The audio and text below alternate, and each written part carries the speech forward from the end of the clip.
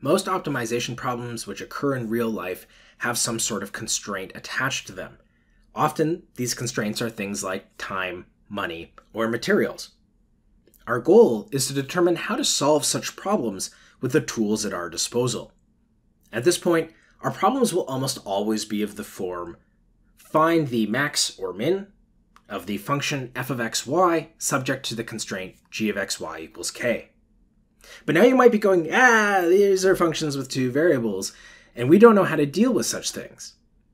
Well, our technique will be to use the constraint g of xy equals k to rewrite f so that it depends only on a single variable.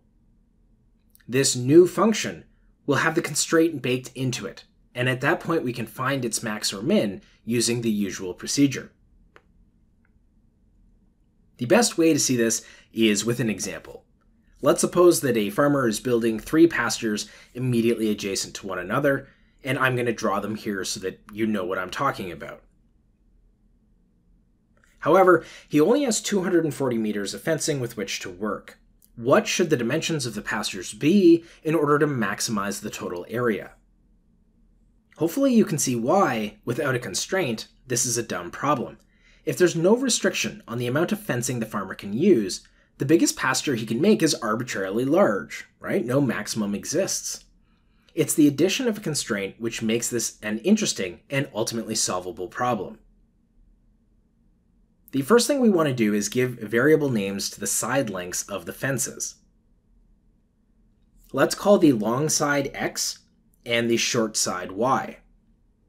The pastures as drawn just form a rectangle, and the area of that rectangle is just x times y. The perimeter is a bit trickier, but not too bad.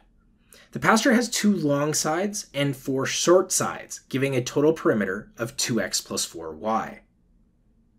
Assuming that we use all 240 meters of fencing, that means that 2x plus 4y is equal to 240. This is our constraint. According to our technique, we want to use this to write f as a function of just one variable. I'm going to solve the constraint for x.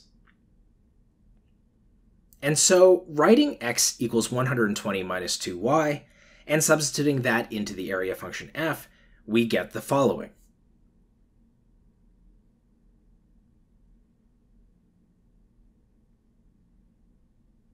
This is now just a function of y, which I'm going to give the name f hat because it's technically different from f. We now find the maximum of f hat using our usual technique. Let's differentiate the function and find its critical points.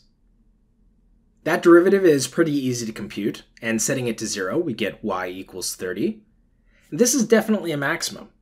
Applying the second derivative test, for example, since it's so easy to differentiate, gives us f double prime of y is negative 4, which is negative.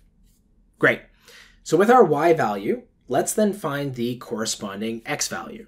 To do this, we'll use the equation for x that we found earlier, which gives us x is equal to 60.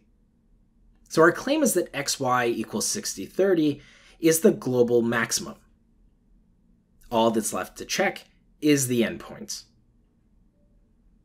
Looking at the constraint, and using the fact that x and y can't be negative,